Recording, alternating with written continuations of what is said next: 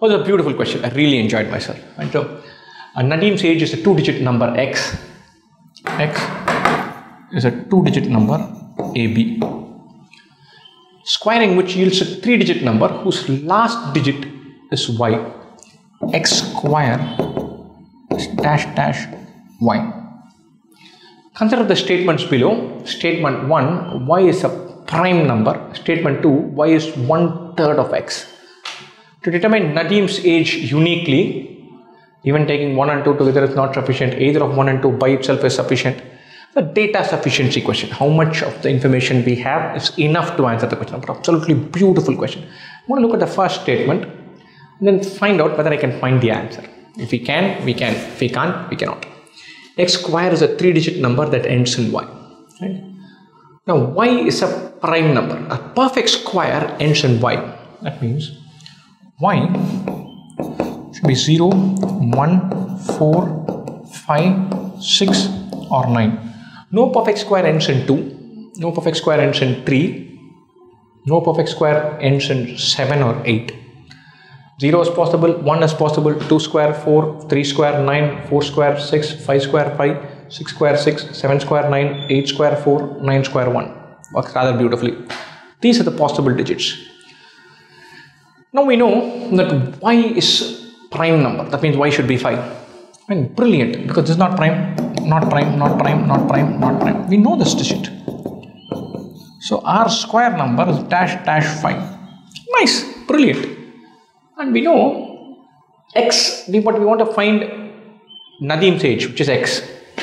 If y ends in 5, that means y is a multiple of 5. That means this number, x square, is a multiple of 5. Not y. Y is 5. X square is a multiple of 5. That means x is a multiple of 5. That means x should end in 5. So x should be 15 or 25 or 35 or 45 or something like that. Right? 15 square is 225. 25 square is 625. 35 square is 1225. We know that x square is a 3-digit number.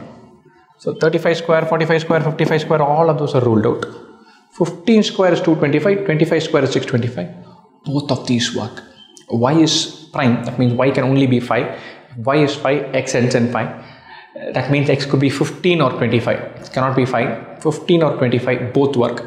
35 onwards don't work, but 15, 25, both are possible. So statement 1, very interesting, very useful, but no great shakes yet. Right? Now x is 2-digit number AB. X square is a 3-digit number ending in y. Y is 1/3 of x. Y is 1/3 of x. Right? So very interesting. Y is 1/3 of x. Right? So we know y is the ending digit 0, 4, 5, 6, 9.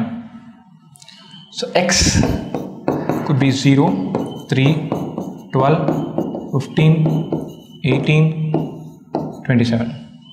X is a 2-digit number. These two are out. X is 12. What is 12 square?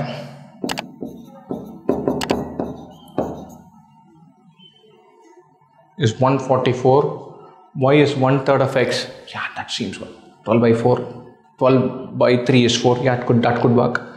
X could be 15. 15 square is 225. That could work. Yeah, 15 by 3 is 5. That works. 18.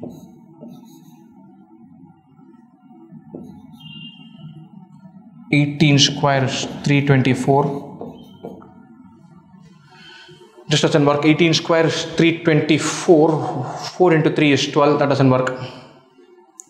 So y could not be 6. If y were 6, x would be 18. 18 square is 324. That does not really end in 6. That's out. 27 square, 729. 27 by 3 is 9. That works. So y is 1/3 of x. That works. Y is 1/3 of 18. That doesn't work. But y could be X could be 12, 15 or 27. Brilliant. So statement 1 tells us X could be 15 or 25. Statement 2 tells us X could be 12, 15 or 27. Excellent. That means even taking 1 and 2 together is not sufficient. 1 alone is not sufficient because it will be 15 or 25. 2 alone is not sufficient, 12, 15 or 27. But if you put both together, if we know y is a prime number and we know y is 1/3 of x, then we can say y has to be 5, x has to be 15. 15 square equal to 25. That works. So both 1 and 2 together is sufficient. So not 1, either is sufficient, no, not 2. Only 1 is sufficient but 2 is not, no, 1 alone is not sufficient. 2 alone is not sufficient. It's necessary and sufficient to take 1 and 2 together. That is 1 alone, 2 alone, not enough. Both together, enough. Lovely teamwork. E works.